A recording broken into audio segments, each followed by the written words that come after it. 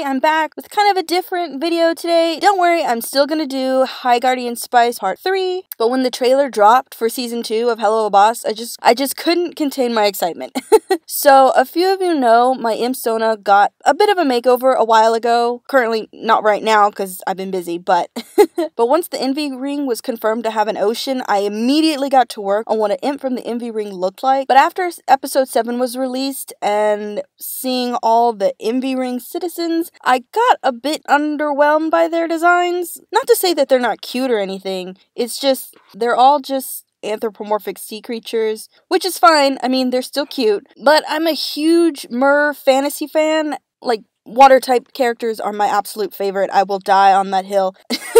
And Leviathan is such a cool prince, like, he's just crazy, and I may have hyped myself up a bit too much, and have now kind of caused my own disappointments. Anyway, sorry, that got off topic. After finally seeing the elevator, after so long, we didn't actually see any background characters from the Gluttony or Sloth ring. It got me really curious, and you know me, on what those citizens would look like. Since Gluttony, Sloth, and even Envy are the most complicated sins in demon mythology, the sins are a bit more abstract than what we consider them today. Like eating too much, being lazy, or wanting what others have. That's just the basic definition of those sins, so after a bit of digging on the Sloth Prince, I ended up finding out a ton of cool stuff about the dude that helped with the designs, which I'll talk about now. Also, I highly recommend checking out Cartoon Universe's Deep Cuts videos. He goes into far more detail about the lore and Rings of Hell, and a bunch of other stuff. Honestly, if it wasn't for him, I probably wouldn't have figured out any of this stuff. He's really good at piecing together everything that's, like, been shown to us. And I still can't get over he uses my I.M.P Sona drawing of him.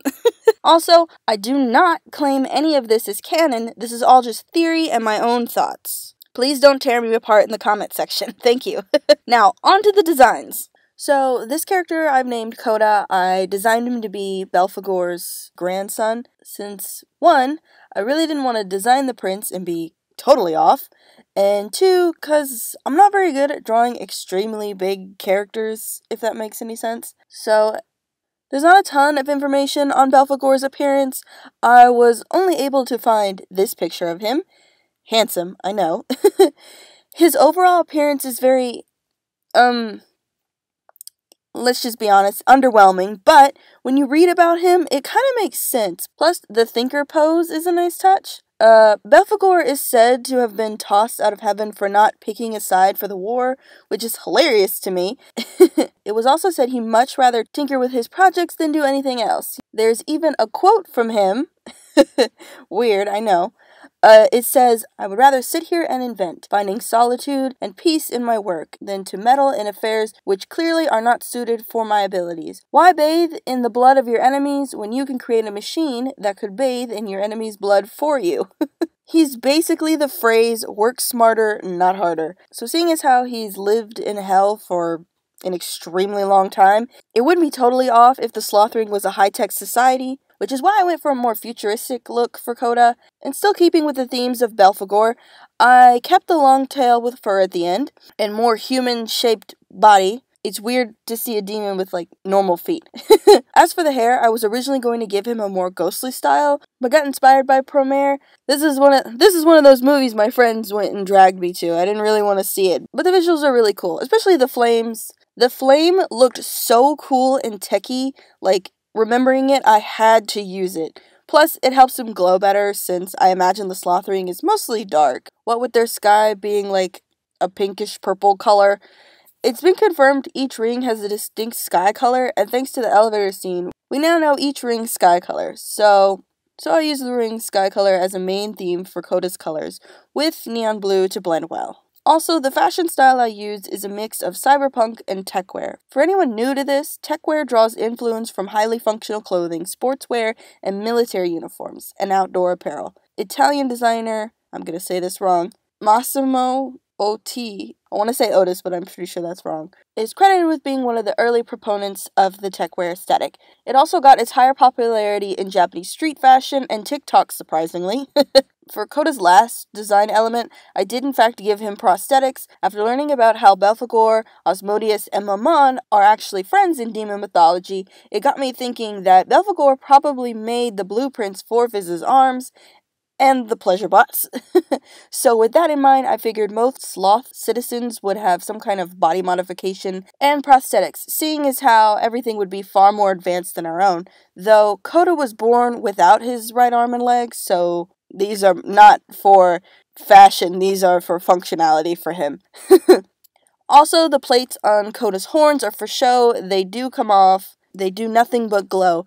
They're mostly just like horn decoration, and that's it.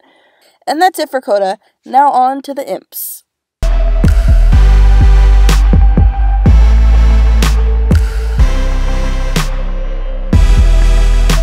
Now for the imp designs. I knew I couldn't do anything too over the top physically, seeing as how all imps come from the Wrath Ring. I want to be clear that when I say that, I mean like their ancestors, because they look a lot like the description of Satan, and it would seem most demons look like the prince they belong to, but imps, on the other hand, seem to have been able to migrate to other rings and slowly evolve to match the rings they were born and raised in, but still look like the ring they're naturally from, i.e. Wrath. Hope that made sense. If not, I suggest watching this documentary about evolved birds. Anyway, still keeping with the Wrath Ring style, I had to figure out a way to make her different enough to belong to the Sloth Ring and still keep with the cyberpunk theme. I gave her a more sharp edge style by making the horns more square and a flat tail with pixel cuts. As for the eyes, the color is correct, the yellows. There are contact modifiers to make her match her aesthetic, which is caution tape. I know, but hear me out. Since we now know imps are the lowest in Hell's hierarchy, and since I've headcanoned the Sloth Ring to be this tech wonderland with brilliant people who don't really want to work, it would make sense for imps to come in and work on the projects the citizens don't want to do. Not only that, I've kind of headcanoned that sloth imps are incredibly small in order to fit in every nook and cranny of the city, so they're able to fix any issue that comes up. I kind of based them all off the cute little robots in WALL-E. Also, her outfit is also inspired by techwear, but it's more fashion-forward than functional. Hence the bodysuit, turtleneck, crop top jacket kind of thing going on. Her boots are just boots, they're not prosthetics. Well, I mean, they're hover boots, but still. Also, her hair is dyed. I know we haven't seen imps with colored hair other than Viv's Impsona, but I feel an all-black hair color would be way too boring for her. I also added a lot more shapes to this character. So basically, like, I've given her more of like a rectangle style with the X's, and I also gave her neon blue highlights in order to match with Koda because she is in fact his assistant. I have this whole story with Koda. He is Chastity's husband. I feel like I completely glossed over that. But this imp is named Micro, and she is Koda's assistant from his family estate, which explains her over-the-topness because she does belong to a higher family. However, most of the imps that run around in the Sloth Ring will have a techie style. They just won't have as extravagant tech like she does. And also, the plates on her horns are just for show. They are not born like that. I want that to be super clear. Like, if you guys plan on making your own versions of sloth imps based off my designs, I want to be clear that the plates on their horns are just for decoration. They are not born like that. So please, I've already had a few people go, "Are they born like that?" And I have to go, no. That would be really unlikely for any of the citizens to have that. It's just decoration only. But anyway, on to the final citizen. Let's go.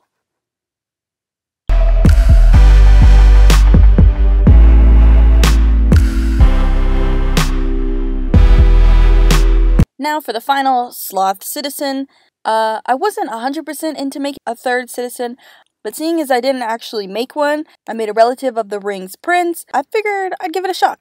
Now for this design, I really had to think about what I wanted the citizens to look like. Keep in mind, this is not how all citizens look. This is just like the basic version of what you would see. I know you all probably would have loved me to make them look like actual sloths, but honestly, sloths are just slow, and it's too on the nose. Plus, they're not even slow on purpose, so I don't count them as lazy animals, and that includes turtles. So why not play on the old myth of counting sheep to fall asleep? Since on one of Araska's tour t-shirts, we know a city is called Dreamsville. So I'd imagine it's like a huge VR city or like a hologram world. Think of Pizzaplex mixed with Iron Man's dad's Park of Tomorrow. So going with the sheep theme, I decided to also reuse the old ghostly hair idea and make him more sickly and kind of wintry, if that makes sense. Me and my roommate have theorized that each ring has a different type of weather / climate, how Wrath is a hot desert wasteland, kind of like Texas, and how Lust is very dark skied, along with being wet all the time. Raining. I mean raining. So Envy and Sloth probably have the worst weather, like extreme windstorms, and Sloth having blizzard-like storms, which works with the whole lazy concept since winter makes creatures hibernate and makes me super lazy. Extra furrier to keep warm. However, this is not how all citizens look 100% of the time. This is like a 50-50 kind of thing. This was just me playing with the dark side of being so smart or losing that spark to create, kind of like when you have art block for 6 months and start panicking, you'll never be good enough, so why even draw again? Or it could be like in Pixar's movie Soul, where you get so into what you're doing, you lose sight of what's important and end up making yourself crazy. If you haven't figured out, I have experience. Anyway, the techwear style really did help with the design. All the crazy lines make it look more like a virus did this to him, to also expand more on the high-tech theme that I have going on. And if you haven't figured it out, Bruno from Encanto's poncho was a huge reference since I finally got to watch the movie. Super good, by the way. 10 out of 10 would recommend. As for color palettes, not all Sloth citizens are this like greenish color. I do have a sketch of what the females look like, and as you can see, her color palette is a little bit different as well. It all just really depends on what color you choose. Think of it as those rainbow sheep from Minecraft. You don't know what you're gonna get. Also, a little bit more on the females. As you can see, their hair is way curlier, and their horns are much smaller than the males. So do keep that in mind if you ever plan to make your own citizen. Also, I'm not very good at drawing backgrounds, but here are all the cities I used as reference for everybody's designs. I also found out that Belphegor has a thing for France, so I'll be very sad if he doesn't have a French accent if we ever get to see him, because it would be really cool if some rings had their own accents other than Wrath, like give me New Zealand accent Envy citizens, I crave it. Anyway, that's all I have for today. Feel free to make your own versions of the designs, and let me know if you'd like to see my take on the Gluttony and Envy ring. Also, don't forget, the end of the raffle is New Year's Eve, and that I'll be announcing winners on Monday. Anyway, remember to like, comment, share, and subscribe, and I'll see you guys in the next one. Bye!